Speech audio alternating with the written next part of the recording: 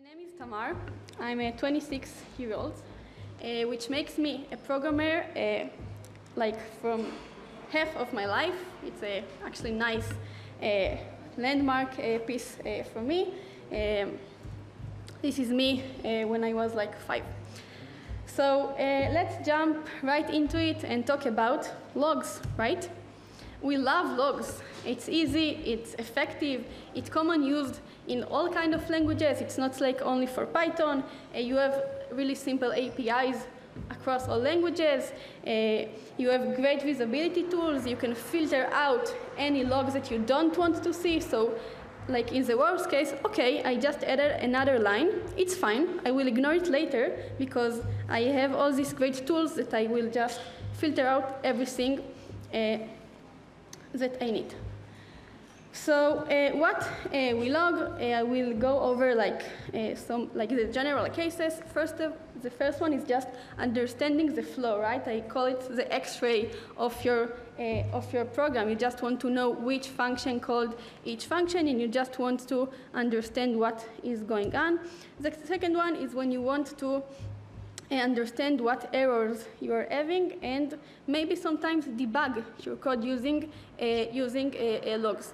Let's say that you are seeing some error in your code, and you're trying to understand how to reproduce it. Sometimes it's really not easy to do it on your local machine or like in your development environment because you don't quite understand which flow and which user input make you reach to this situation.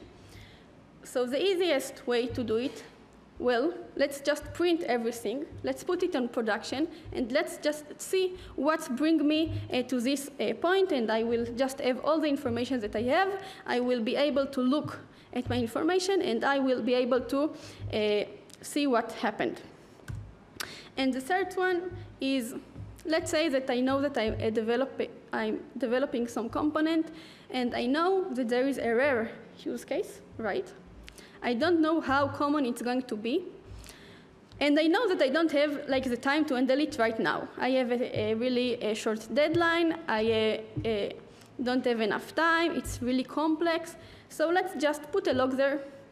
Maybe I'll ignore it later. I just want to know how many times I really will face it in reality, in production. This is pretty aligning with all the different log levels that we have. So this is it. So we talked about what do we log. So let's talk about where could things go wrong. I'm going to go over some examples. All the examples that you're going to see are from open source project, or I just change them a little bit in order to have like a more a nice demo and remove all boilerplates from there. All the data that you're going to see is not real. I mocked everything. You're not going to see here any real secrets, so everything here is safe.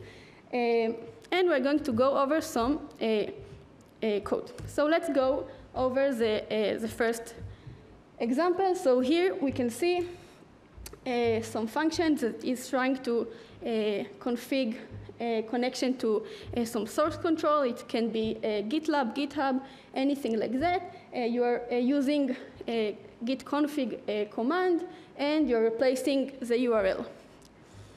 The thing that can happen here, that is when you're logging which command you're running, you're actually exposing here the actual token for the GitLab that you're using. Let's go to another request here. A common thing to do is to just log every API request that you're doing and give every data away. So you're logging your URL, your headers, your data.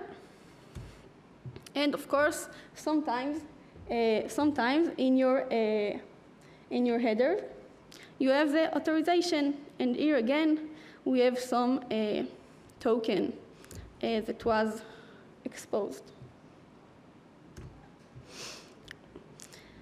Another case that I saw also pretty common that you're getting some environments from the user, arguments from the user, and you start up some application, and you just want to log, hey, I just start up this application, and you're logging everything, including here your secrets.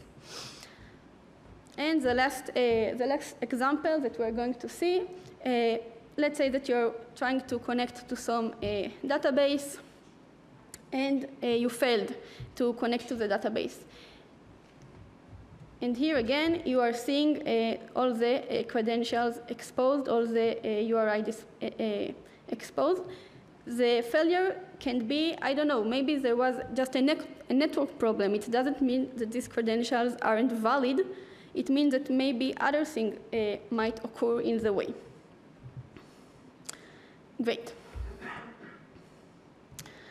So, okay, right. We saw that there is like a secrets that were exposed, but we do have great secret scanners, right? Like, we all know that plain secrets aren't great. We all know not to store like password and everything on our like source file. So what is wrong here?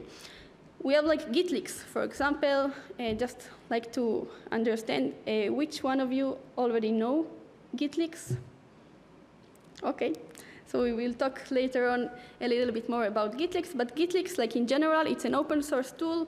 It's a great tool. Have a lot of stars and forks that you can run on your repo, and it will just detect any secrets that you might have on your code.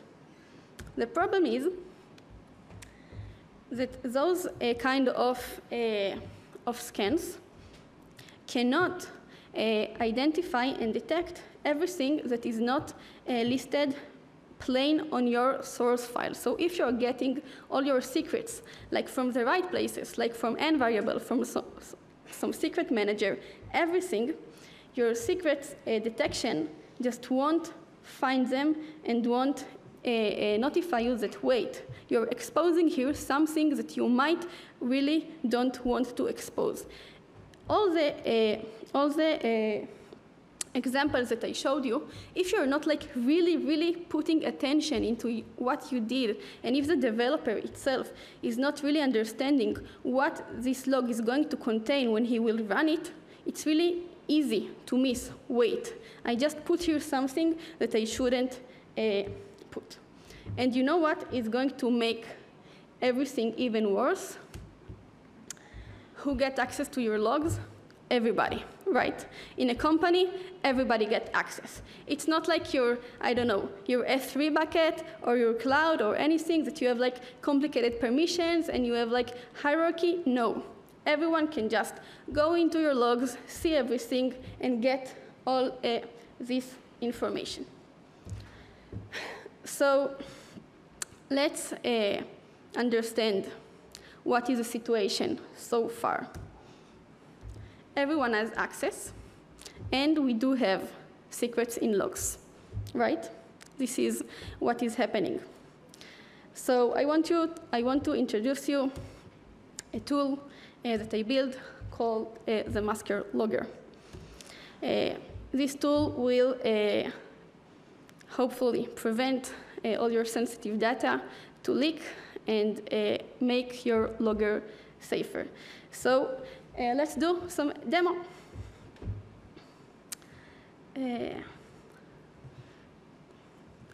Just a second.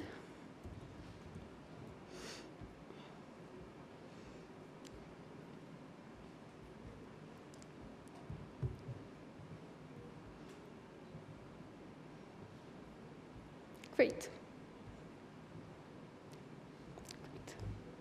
Oh, we already saw the secret. Okay. So I want to just start and using, this is a basic code. As you can see, here I'm just setting a normal log, nothing really special. This function load.env is a function that, What? Yes, yes, sorry. Of course, sorry. If it will work. Okay, thank you. No. Command B. Thank you. Okay, so let's just go over this code. I'm setting here like the normal logger. I'm using here like the logging module, setting everything as it needed. I using stream handler. I want to see it on the std out, putting some formatter here. The load.env function is a function that will load everything that I need from my env file. And in my env file, I will have two secrets. Let me just show them to you. Wait a second.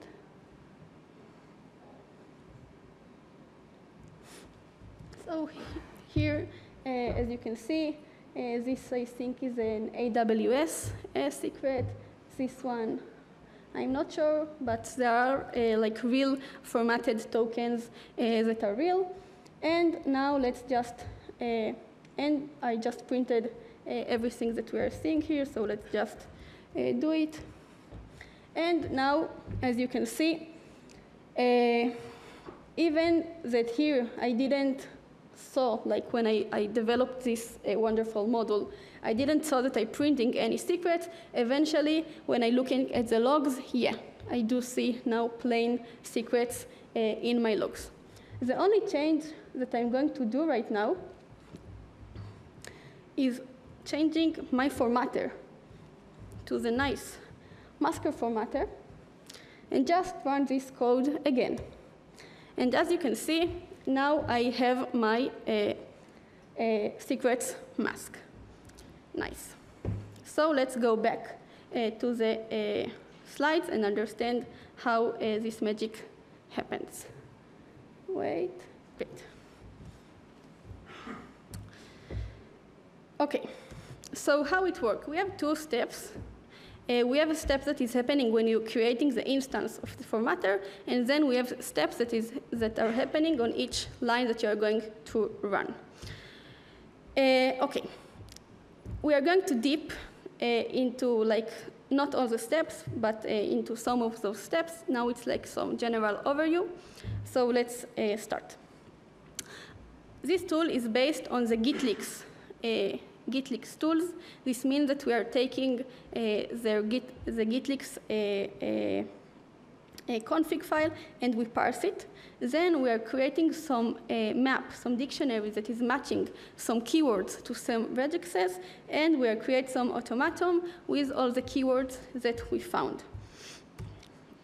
And during runtime, like what we actually we are doing, the formatters have some format function, we override it, we search for a match of the line that we got, and we are masking it. So let's dive into it. So the GitLeaks TOML is a format of how the secrets detection are stored. It looks like that for each detection. Like the detection aren't like general detections because you don't want to have a lot of false positive. If we just catch any like a stream of characters that looks like password, I don't know, maybe it's just someone that have a weird name or something like that. I want to reduce as much as possible my false positive. So each detection have like a really specific regex to find exactly what I'm trying to look, and not just have like a random characters, and I will call it a password. So here is an example of how a detection look like. So here we are trying to find some Atlassian API token, and as we can see, we have a really long regex. I even didn't show all of the regex. If you want to like understand better the regex, I really there is a great site called Regex 101. You can put the regex there, you can play with it, you can understand like which part is detecting which part of the line. It's really nice tool. And for each regex, we have a keyword. The keyword is saying when I even should start and try to match this regex. Because what is the problem? Let's say that I have a line that I want to see if there is a secret in that. If I will go over all the regexes that I have in my gitlix file, it will take me a lot of time, right? Because regex matching is not that fast. Like the gitlix have hundreds of those kind of rules of detections. So it will take a lot of time. So I want to create some basic filter that will filter out anything that I want to even start to search and try to do the regex matching, but by searching for those keywords first. Okay, so how this search for a match is actually working. So I will just go one slide back. So when I say create a keyword regex map, I'm saying, yes, let's just, for each keyword that we saw in that file, let's just put as a value the compiled regex. We are using it compiled already because we don't want to compile it every time. It will save us more runtime later, and runtime is important to us. And let's talk about the search for a match. So we are using the Aho-Korasic algorithm in order to do the keywords matching.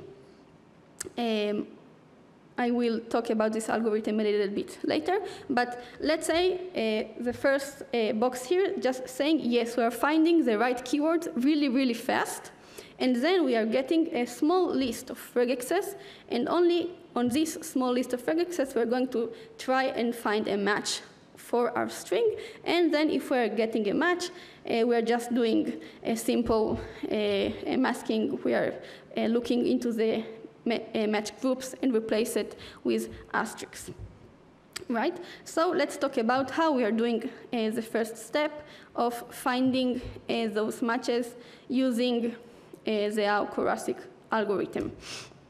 So the Aho-Korasic algorithm in general is a really great algorithm for a multiple string match. How it's work? The algorithm needs as input all the possible keywords that you want to try and match in the future.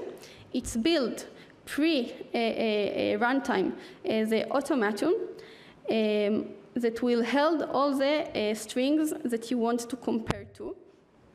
And once you want to start to compare, you have only one deterministic way to understand if a string is inside this state machine or not. If you have like two prefixes that share the same, you have two keywords that like share the same prefix, they will have in the beginning the same path, and only when the characters will divide, it will divide into other path. But for each keyword, you're going to have a deterministic path, and now for each word that you're going to try to match, you will have an answer if it's inside the machine or not. So let's just have some simulation of a running of this algorithm.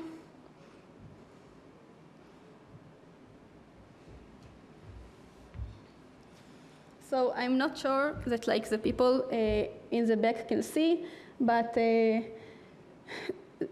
like we are trying to match the line Python conference in Prague is paradise, and the keywords are Prague, Python, paradise, something like that. So this is how the algorithm is working. So if we are wrapping it up to the steps of how it's working, we are reading the gitlix, right? It's the first step. We are parsing it. We are taking all the keywords and match to all the regex. We are building a automaton with all the keywords that we find. Okay, it's a really big state machine that contains all the keywords. And now for each line, we are going through this automaton and try to understand if we have or not a match. If we do have a match, we take the regex that is they are mapped together. The keywords are the keys. So we have easy access to the regex, and we just try and match those regexes. Nice. So now let's talk about what we care. The runtime analysis. So I do multiple runs over this logger. So overall, the difference is like 1 second. It's not affect, barely affect the runtime at all. I think it's like really great. So yeah.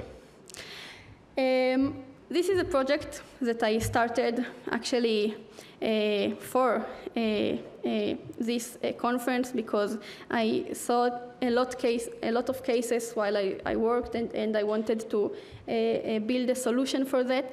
I really want this project to keep grow and to and have the community helping out to build. I think it's like a really nice things. It's really in the beginning.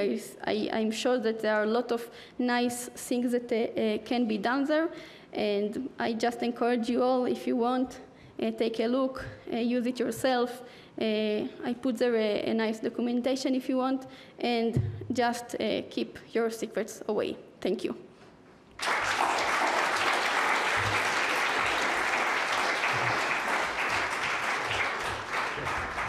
So I think we have quite a lot of time for questions. So if you all have questions, please do line up near the microphones and shoot away your questions. Hello, this was a nice talk, a cool idea. Do you know the struct.log library for logging? And is this library compatible with struct.log? What?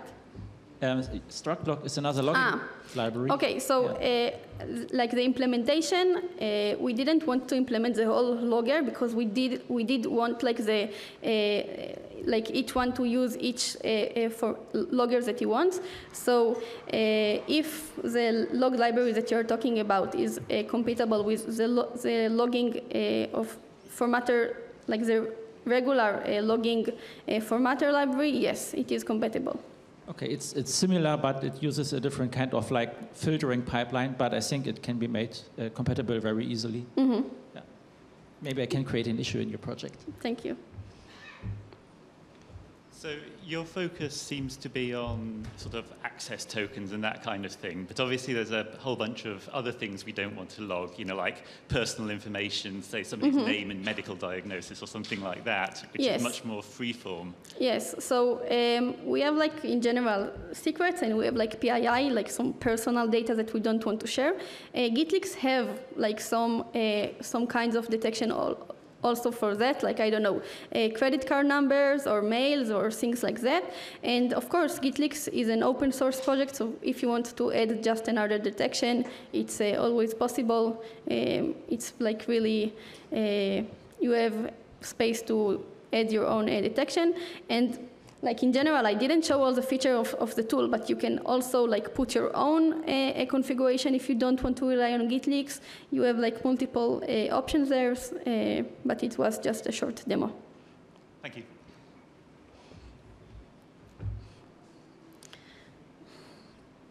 Cool. Nice.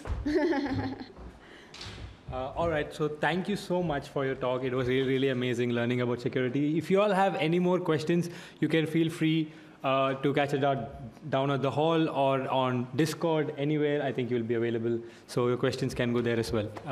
So yeah, thank you so much. Thank you.